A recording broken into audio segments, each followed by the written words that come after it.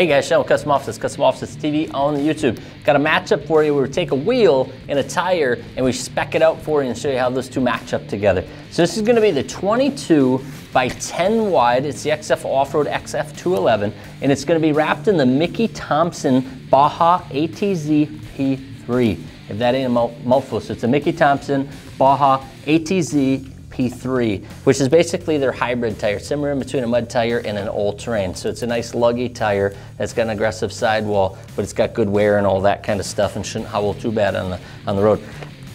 The size is an LT 325/50 R22.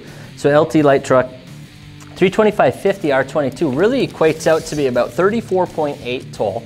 So it's just a little shorter than your 35. And then it's 12.8 wide, so it's a little wider than your 12.5.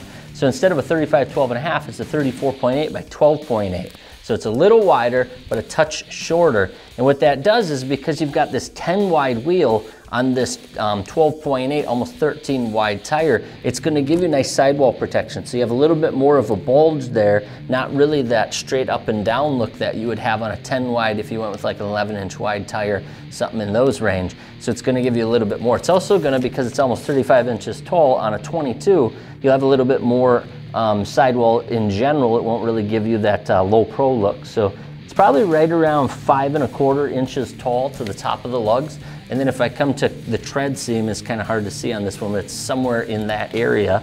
Just to give you an idea of the sidewall alone, it's about 4 inches of sidewall itself. So that is going to be your matchup on the 22 by 10 on a 325/50 R22. Peace.